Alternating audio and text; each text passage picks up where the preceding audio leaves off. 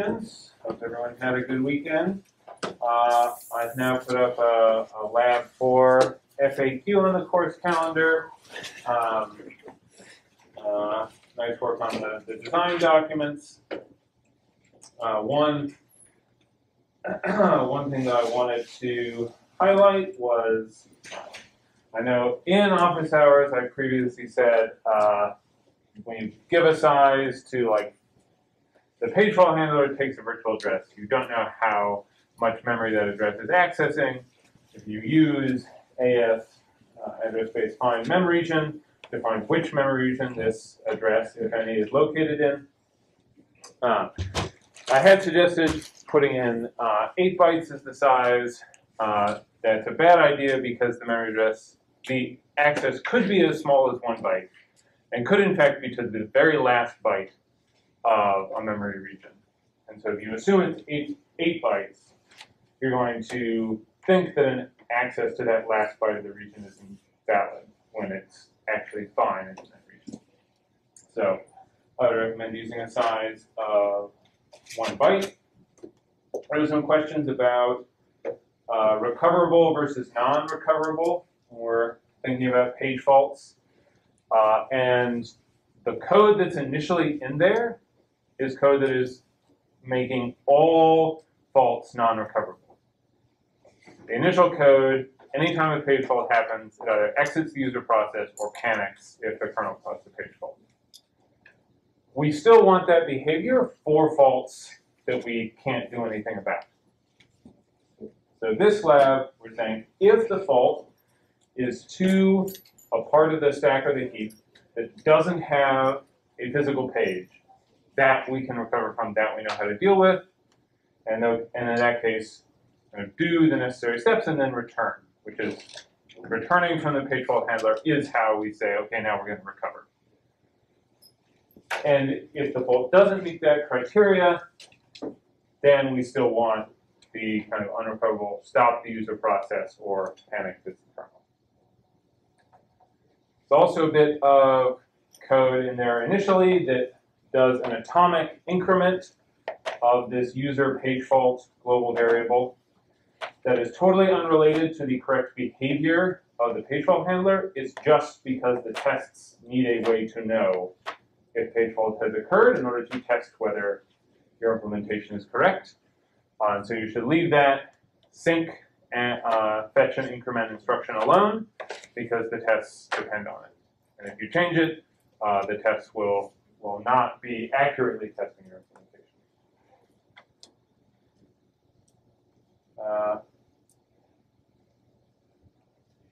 The stack setup function has this argv argument. It's doing some other things that aren't related to this kind of defining the region and allocating the first page.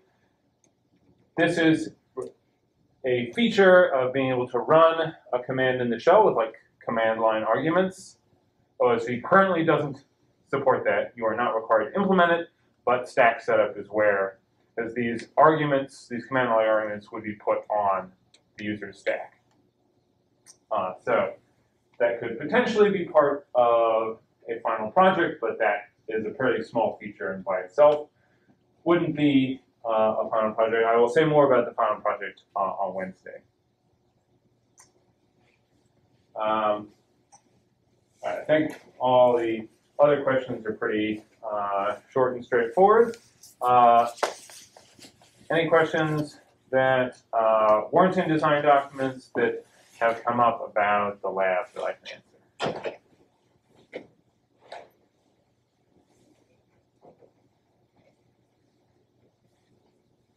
All right, let's do a bit of review of paging to start out with.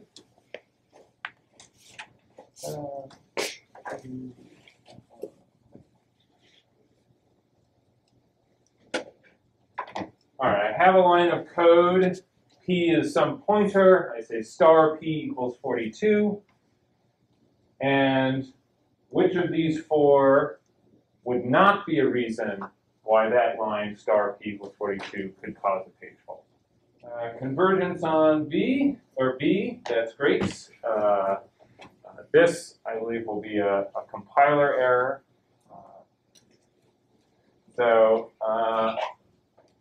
Why could the code segment cause a page fault? Kelly? Code segment read-only? Yes, we're writing to whatever he points to. That's read-only, that's going to be a fault. How about C? Why would the first access possibly cause a page fault? Because then the memory is not allocated yet, so it causes a page fault. Yeah, it's possibly not allocated. But yes, it could be that we grew the boundaries of the heap region but haven't allocated those pages yet, and now we're writing something there. That's going to be false. And how about D? There's nothing that you're allowed to access at address 0 or 00, whatever. Yeah, never going to be part of a region you can write to. Never going to be a page there you can write to. So you're going to end up with a page fault. Any questions on this? Makes sense?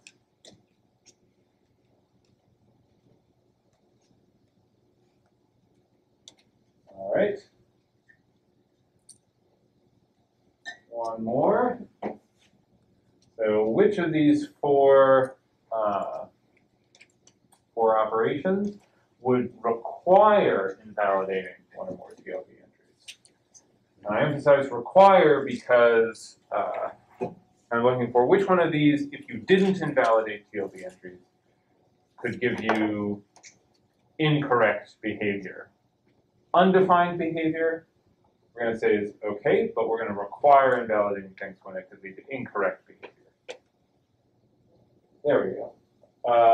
And in this case, I think it's D that will definitely require that we invalidate TLB entries. Why does changing the permissions, how could we get just incorrect behavior if we didn't invalidate?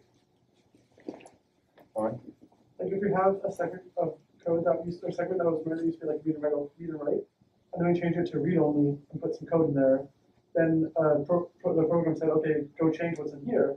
The TLB would see that it's still read and write and allow that, and then you would write to a read only section, which is not allowed. Exactly. Specifically, if the kernel reduces the permissions for some page, the TLB might have old permissions and allow operations that should definitely no longer be allowed. So can it not change the permissions without completely invalidating entire entries? Yeah, if you have changed the page table entry and you have a copy of it in the TLB, it won't reflect those changes. Gotcha. And so you have to clear at least that one entry out of the TLB. Okay. Otherwise, an access to that address might result in wrong behavior. Okay. Carl? Why is C not correct? Because it seems like if you're shrinking the heap, there are pages that are now just entirely unreachable, or should be anyway, so wouldn't it? Yeah, so the way that I'm thinking about this is I agree it's when you shrink the heap is a kind of scenario of concern. Because now there's part of virtual memory, at least, that is outside of your heap region. And you have a cache TLB entry that's still going to translate to some physical page. So if you never accessed this part of the heap that you shrunk, then there won't be a TLB entry because there was never something allocated for it. But let's say that you did access. Then whatever is there is what you put there. And so in that case, you're reading your own stale physical memory, which it's not great, but it's not it's not incorrect behavior. It's undefined. And if that physical memory was actually freed and given to someone else, that's the operation that would need to clear the old TLB entry. Because then you would have a TLB entry with the wrong PID attached to it. But just shrinking the heap, we can probably get away with not invalidating that. At least, I think that it's not going to I would say it's not required in the same way that changing the permission would definitely require the TLB entry to be removed. Does that make sense? Yeah, I guess it just seems like needlessly risky for no actual benefit. I mean, you would save a little bit by not having to kind of execute TLB management instructions when the heap size changes. But I would tend to agree that that would be a perfectly reasonable overhead to pay, since we're not likely to. The common case would not be the heap boundary is like constantly changing, so we can make that slightly more expensive for added safety. But I specifically wanted to highlight this changing of a page's permissions, because when you implement copy on write in Lab 5, it is all about changing the permissions of pages. And there is, the Reddit mentions, there's a function in OSV to flush the clear out the TLB that you will want to use for exactly this reason. Other questions on this?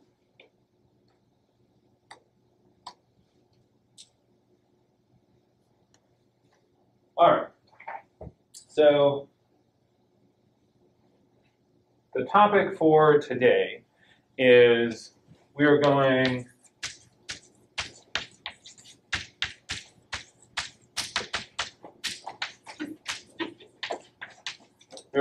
beyond physical memory and dealing with the question of how can we have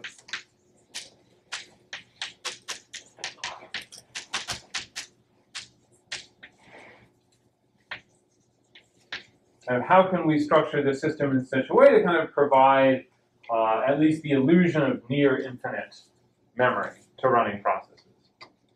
As our physical memory, very limited, but we would like to have mechanisms that allow us to kind of escape those limits in some ways. So our physical memory is limited. Do we have a source of storage in our system that is a lot bigger than physical memory? Like a hard drive? Yeah, we have disk.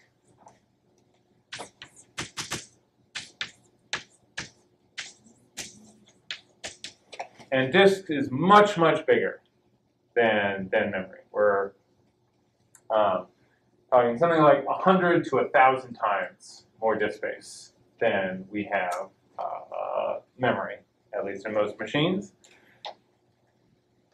Disk is also a lot cheaper, so we can more easily add more disk than we can add more memory. And so our strategy is going to be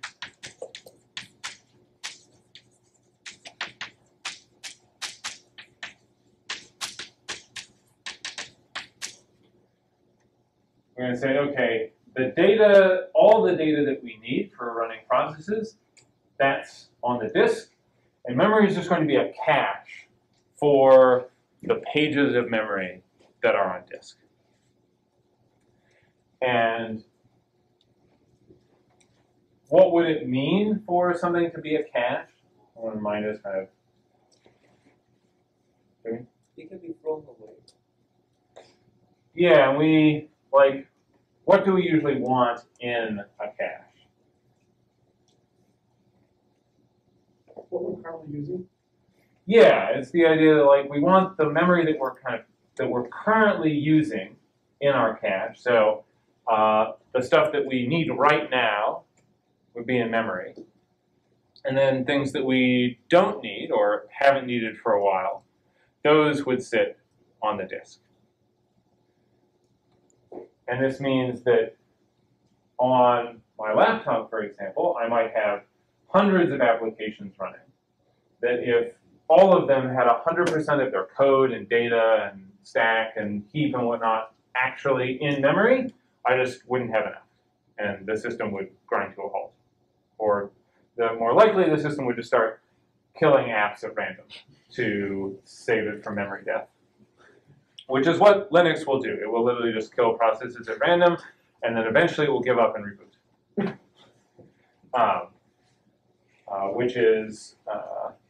why when the Mantis server gets near 100% memory usage, MyTie is very worried, because if it can't kill enough processes, it's going to reboot and affect everyone who's using the system. All right, so this means that our system can have applications that altogether use a lot more memory than we have actual memory, because we can keep stuff on the disk. And address translation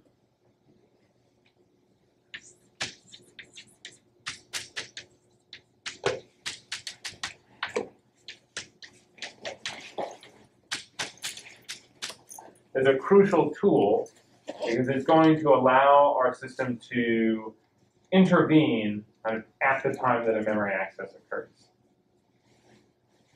Because when a program, say, accesses something that is not in the cache, that is not in memory, but is actually on disk, that's a situation where the system needs to bring that data from the disk into memory. And because every memory access goes through our address translation, it's going to give the system an opportunity to say, aha, that's not a valid memory access yet, let me fix it, and then let you try again. Does that make sense? Questions so far?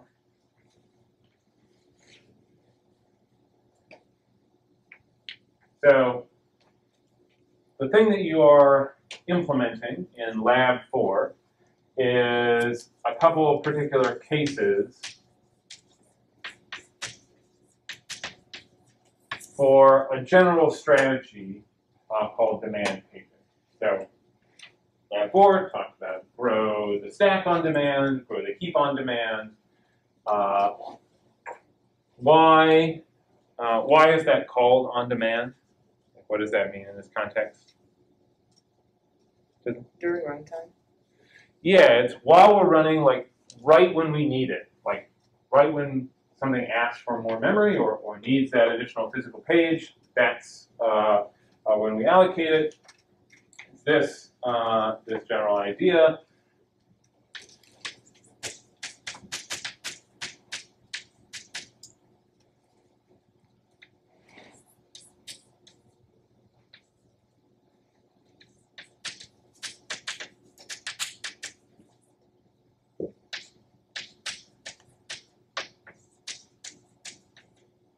And we're going to what's called multiplex, which is a term that just means if we look at kind of virtual pages, we might have several different virtual pages. And if we have physical pages, we have just one of them. And kind of all of these virtual pages are relying on this one physical page. So whichever one of these virtual pages we need at the moment, that's the one that's in this physical page, and the others are in disk. And so we have kind of a limited actual resource, and the multiplexing just means you have kind of multiple virtual things that all are kind of backed by a particular physical resource. So the quote unquote physical page is the memory, like the RAM. Mm-hmm. And then how do we know like if like one virtual, so like say the physical page has the first virtual page, Mm-hmm. it's mapped to that one, but then so if we call it with the third one, it's not going to exist in there. How do we know the physical page doesn't exist, but it's going to indicate that there's a valid bit? Yes, so this is an important question. How do we, like, what is the mechanism we can use to actually do this? And the idea is that, I'll just go ahead and put this picture up. So we have a situation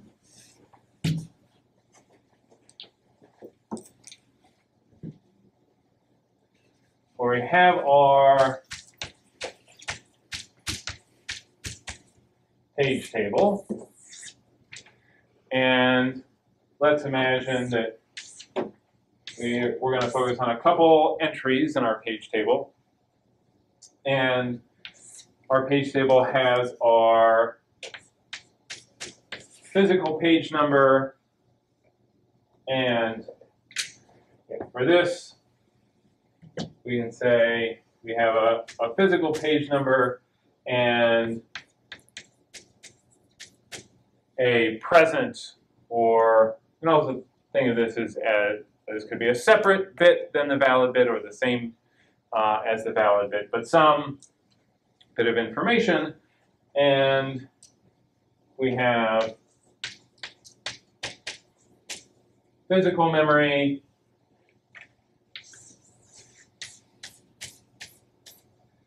and we have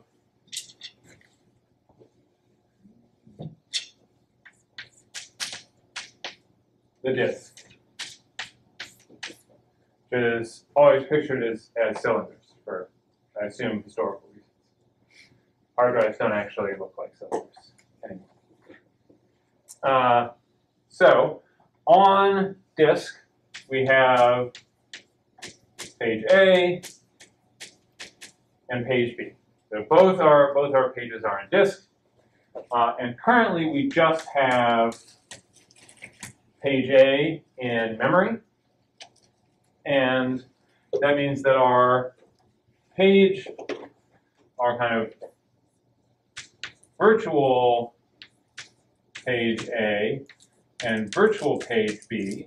Okay, the virtual page B is not present, and the virtual page A is present.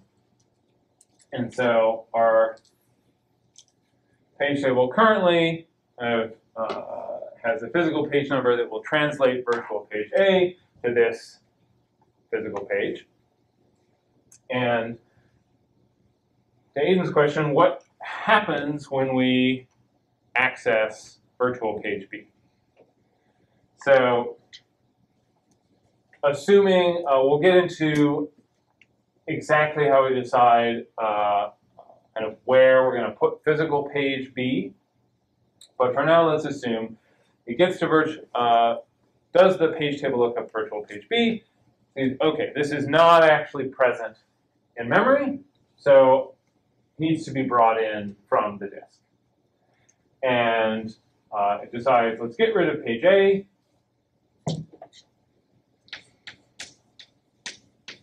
And bring in page B, and then update the page table accordingly to say, all right, page B is now present, page A is not, and page B maps to this physical page. Okay. So when you decide like which is going to point to the same physical memory, does it just, once you run out of physical memory, does it just start from the top? Does it start mapping out? And then does it ever like become in conflict? Maybe you're using those two, maybe you need those, I don't know how to explain this, like you need both of them, but only one that exists at a time. Yes, so it's an absolutely crucial question. How do we decide which pages stay in memory and which ones get kicked out? In this, just to kind of show how the page table has changed, I, for this example, said, okay, it's going to put it in the same as page A, but we will get to discussing different policies that the system could use to make that exact decision. How does it know what page B is on the disk? Like, it just kind of, it's just like, no, this virtual page for this process is not doing this, but like, we need more of this. Yeah, so another great question. When we came in here and page B wasn't, or we go to access page A now, and it's not in memory, and we need to get it off the disk, how do we know where it is? There are two approaches that we might consider. One is we could actually use the page table entry itself to keep track of this information. So instead of a physical page number,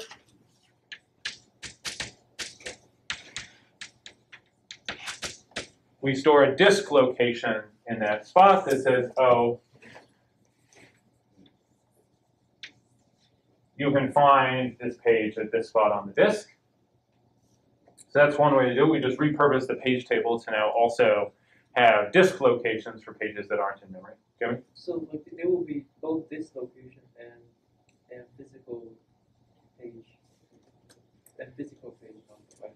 So for pages that are in memory, it will be physical page number. For pages that are not present, it will be disk location. So it'll be one or the other based on is it in memory or not.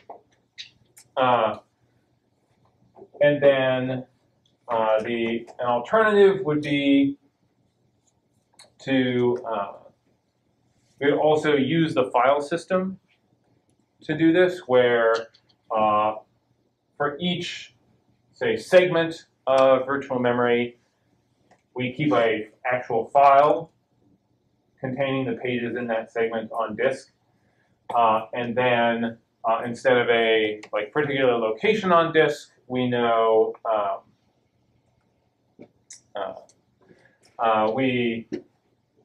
we would know kind of which segment this page is in, and we'd go to the file for that segment, and kind of, if you recall, to get the full physical address, we have an offset that we take from the virtual address. We're using the file system. That offset is within the file on disk, the position that page resides.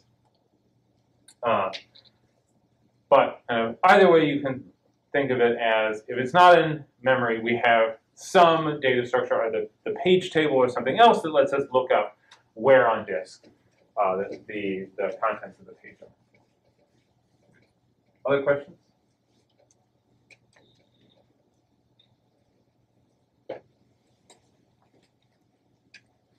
All right.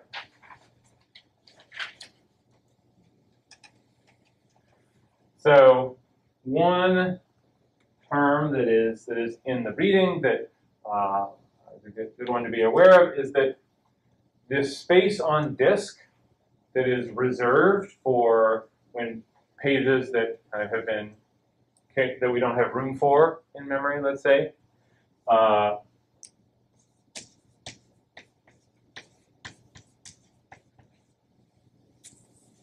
is called swap space.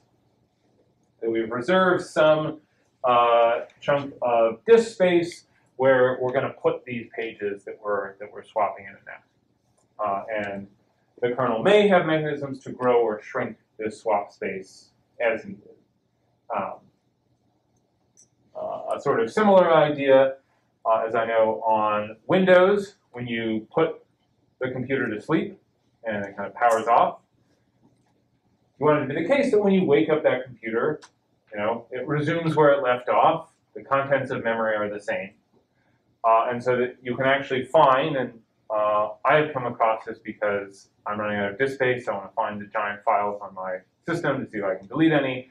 There'll be like a hibernation file that's part of the operating system, which is where it will write all the data from memory when it goes to sleep, to kind of put it there, and then we'll read that file into memory when it wakes back up.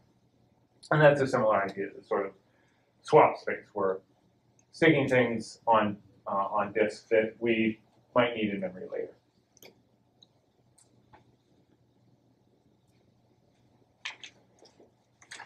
All right, so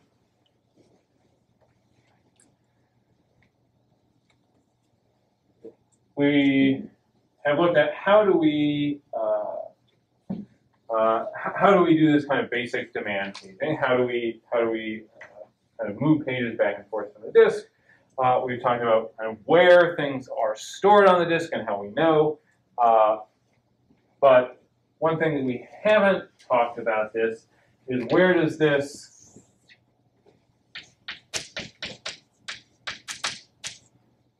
illusion of infinite memory come from? Because this process of what pages are on disk and which are in memory, the current application doesn't know anything about this. It's totally transparent. From the application's perspective, they access some memory, and maybe it's slower or faster, but the kind of result, it's not distinguishable whether it was on disk or currently in memory. And to provide this illusion, we can think through the kind of steps of a memory access, kind of everything that happens because the operating system is making it seem like all pages are in memory. because any memory access that we make to a valid page is eventually going to happen. So I'd like you to discuss with your neighbors if we have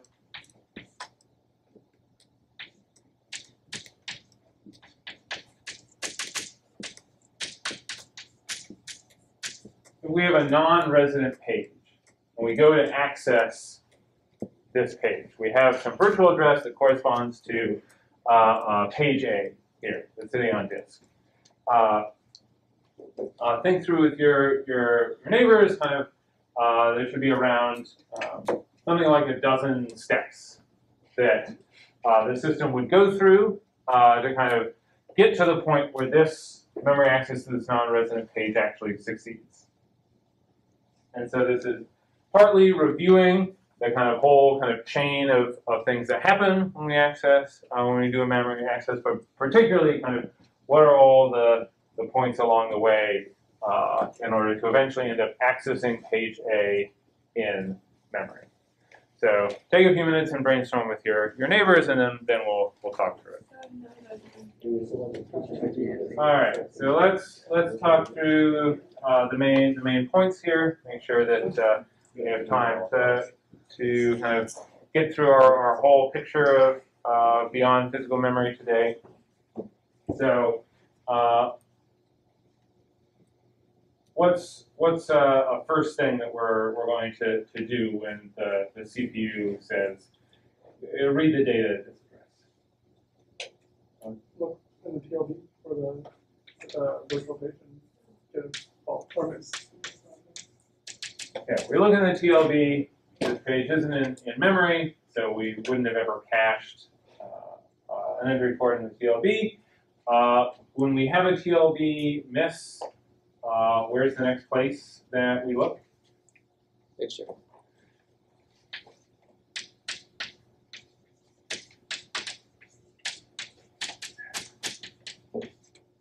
We do a page table lookup. When we find that, we find there that the entry says this is invalid. When we hit an invalid entry in a page table lookup, where does that send us?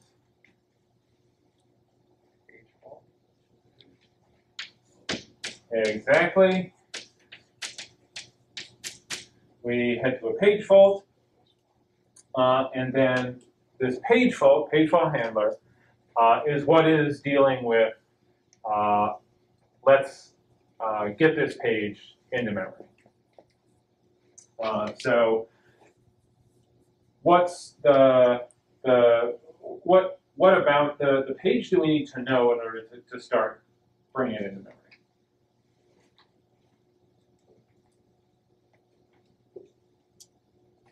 Where it is in the disk. Yes, we need to locate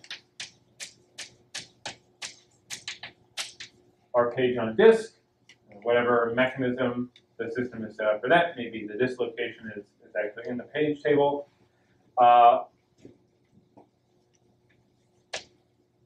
Can we just start reading in the page? No, what do we need to, yeah. Yeah, we need to like find a spot for it in memory before we can actually start copying it into memory. So we need to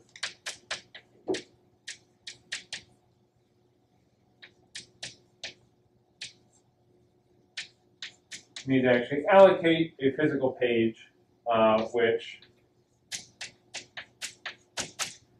might involve evicting some currently resident physical page if we don't have a free page lying around. Then we just do our kind of file I/O, which is going to be kind of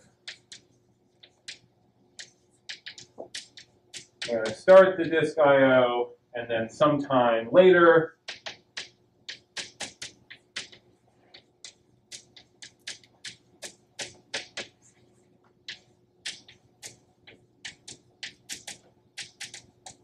when the disk I/O finishes, there'll be an interrupt when that read is complete. And so at this point, we have copied the contents of the page on disk into the physical page in memory.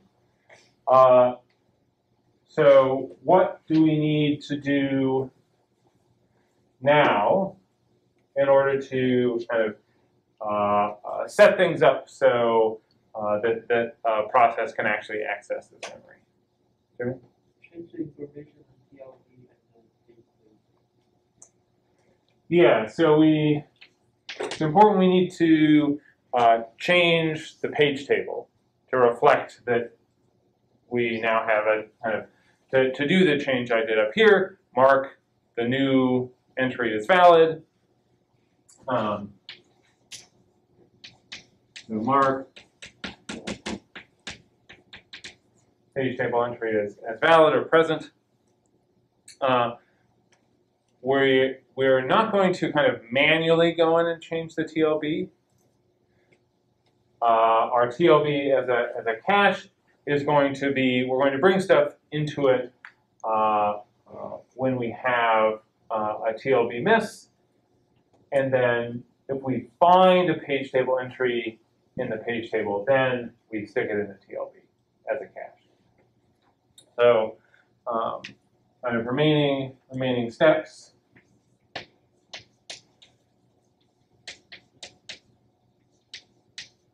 We're going to resume the process. This just means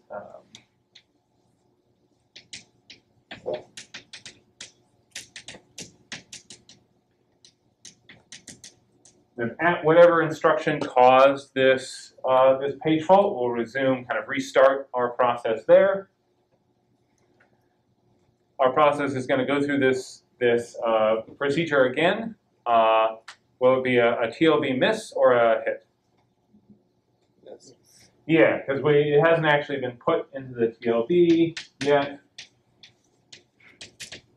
So a TLB miss.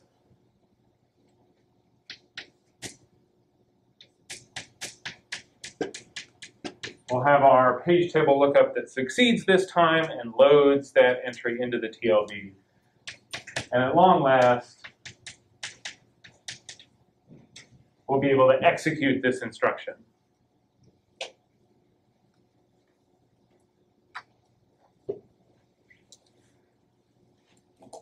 And as I said before, what's like the useful thing about this is that from our process's perspective, it accessed this virtual address, and then it proceeded with that access having succeeded. And just in the background, all this work took place to kind of arrange memory such that now the thing that this process is looking for is present.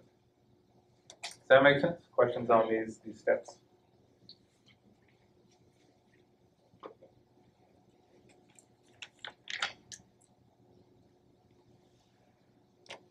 All right. So I want to address kind of one more question before turning to how do we decide where to put our page. But let's say we have this situation, and virtual page A was in memory, and I replaced it with virtual page B. And let's say while virtual page A was in memory, we wrote to it. We changed the data in it.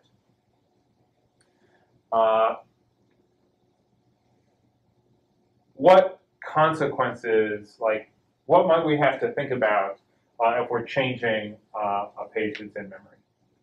Well, we want to copy that over to disk eventually, right? Yeah, we want to make sure those changes make it to the disk. We don't want to have changed a page in memory and then have the version on disk never see those changes. Then we're eventually going to lose those changes, we would assume. Would we want to every time we make a change to the virtual page, make that change to the disk page? Why not? Super slow. Yeah, our disk is really slow compared to memory, and we don't want to put a disk access on every memory access. When we talked about caches and writing to caches, there were two cache behaviors in terms of what happens with a write.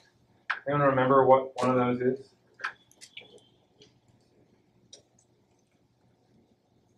It's like write through and like a copy on write or write on command. Copy on write and merge memory. That one. Yeah, we have write through, which says when you write to the cache, you immediately write to the next level in memory. That's exactly what we don't want in this situation. And so when we have memory as a cache for the disk, it will behave as a write back cache, which is at the point that the data leaves the cache, that's when we write it to the next level of memory. So at the time that we replace page A, that's when we would write all the changes or write the new page A to the disk. So while it's in memory, it can be changed, and the change version only exists there. But when we replace it, we write those changes back to the disk. Does that make sense? So how do we know,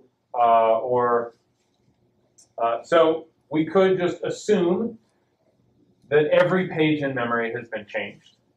And whenever we replace a page, we write it out to disk. What downside or what would be a disadvantage for that? Maybe someone I haven't heard from yet today. Every time we replace a page in memory, we just assume it has changed and write it out to disk. Why might we not want to do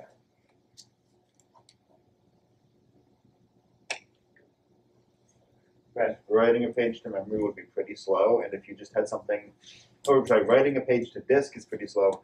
If you had something in memory just to like read from it, or just because just to like read something from it, then you don't need. There's no changes that have happened.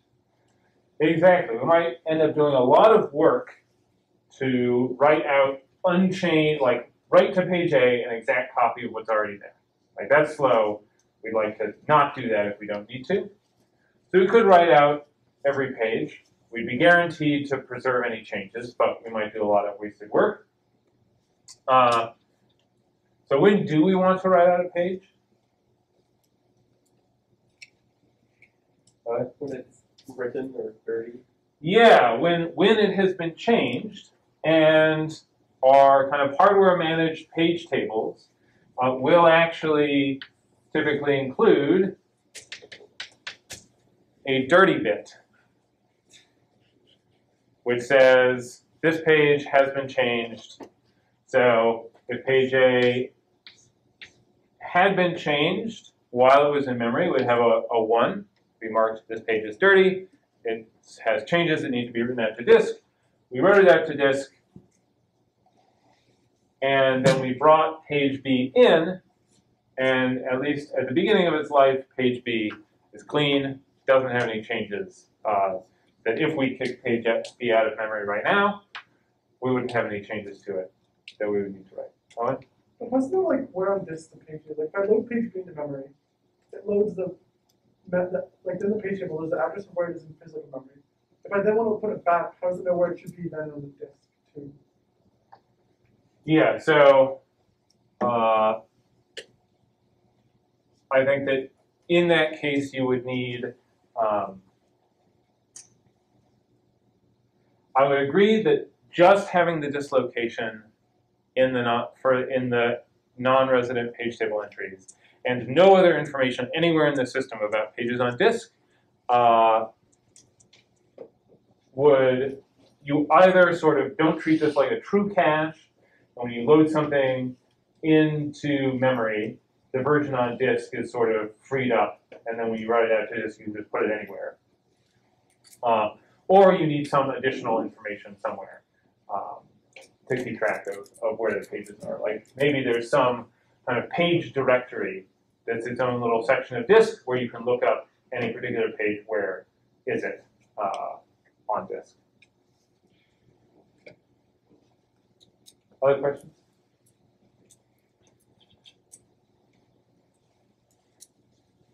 All right. So, in the time that we have, there are, I guess, two things that we'll get to. We're not going to have time today to talk about replacement policy, how we decide which page we kick out of memory. We'll have to get to that next time. But we do have time for a couple things. The first is Grover. He's back. So Grover Cleveland holds the distinction of only person to serve multiple non-consecutive terms as president. So he wins the popular vote in 1888, but loses the Electoral College to Harrison. He comes back in 1892, gets the Democratic nomination, and wins a second term. And he had the misfortune, however, that basically in his first year in office, the Panic of 1893 happened as like economic meltdown in the United States. Really, really bad few years economically. So not great for your political fortunes, but he was nevertheless kind of continued his efforts at reform and combating corruption. He continued trying to lower the tariff. This is a political cartoon about Cleveland is pushing laws to kind of bring the tariff down to a reasonable level, kind of trimming this protectionist hedge. Uncle Sam seems happy about this. And he was also, a big issue at the time was whether currency would just be backed by gold or gold and silver. And there were particularly folks with debts would benefit if you allowed silver coinage and you inflated the currency. Grover Cleveland was big into just the gold standard. So here he is fighting the free silver hydra.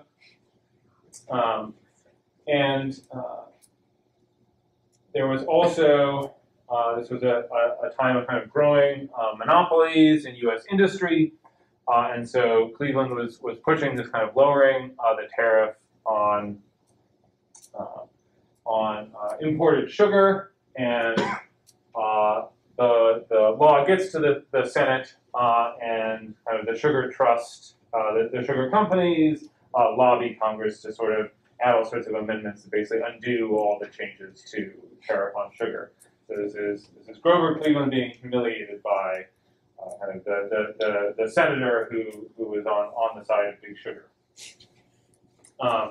And this is a kind of a time of big political change in the U.S. Kind of beginning of the progressive era. Parties are kind of realigning around business and labor unions. There were some big strikes in this era, and Cleveland was not a friend of labor. All right, so second thing is with this sort of virtual memory apparatus,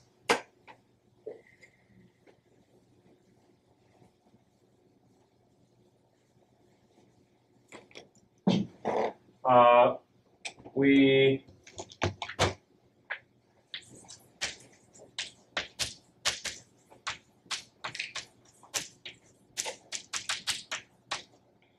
can implement a feature called memory map files. And as we dealt with early in the term, kind of normal file I/O, we have read, calls to write. When we have kind of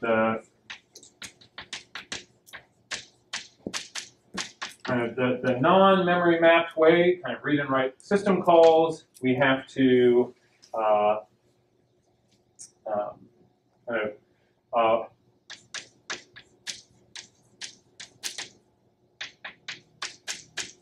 we have to copy the data in or out, meaning that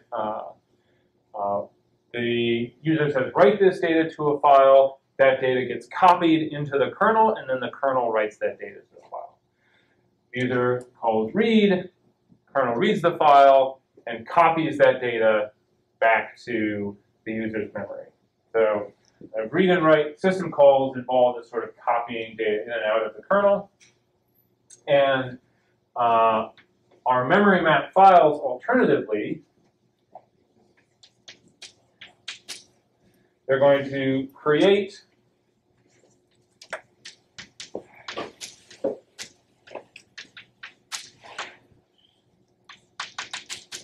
a new memory segment specifically for the and then this means that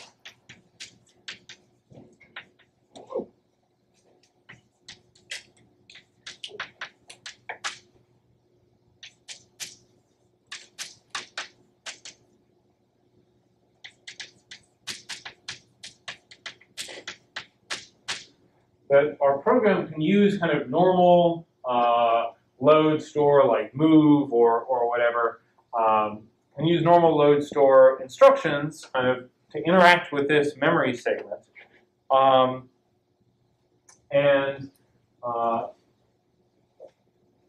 If the program accesses part of the file that isn't in memory yet, triggers a page fault, we can bring it into memory.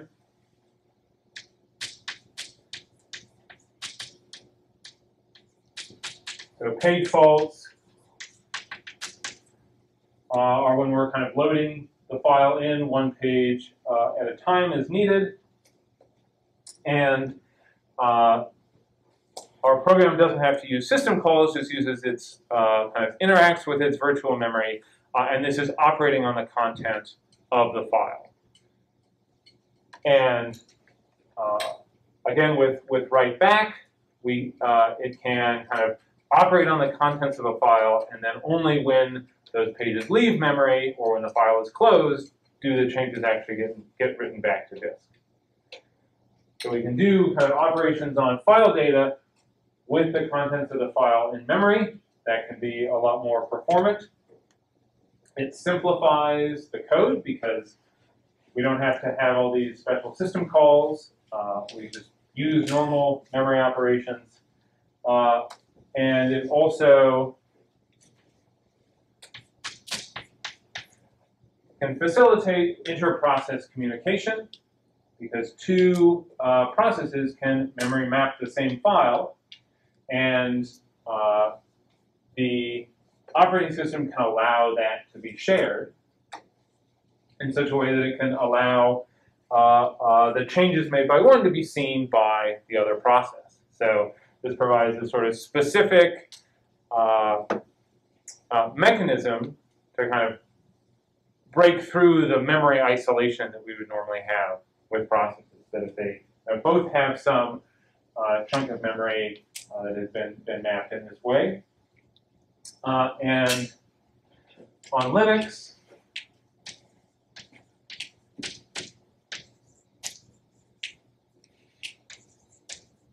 there's mmap and munmap are Linux system calls that let you say, okay, here's a file descriptor, here's how many bytes I want, like give me a chunk of virtual memory that corresponds to this file.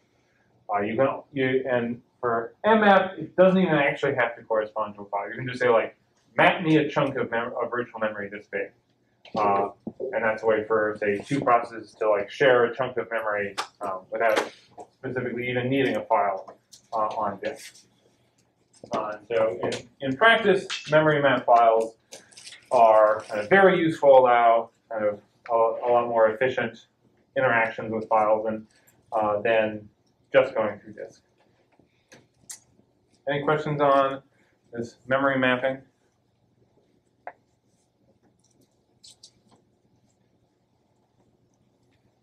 All right, so that will do it for today. There is a quiz that is available on Moodle due Wednesday, Wednesday 9 p.m. A lot of the things we talked about today don't exist in OSV, so you should be thinking about them as final projects. More on that on Wednesday. Office hours 4:30 to 5:30 today, and I'll see you next time. Thanks, Aaron. Thank you. I said nobody knows just how it started. Somebody blew it through.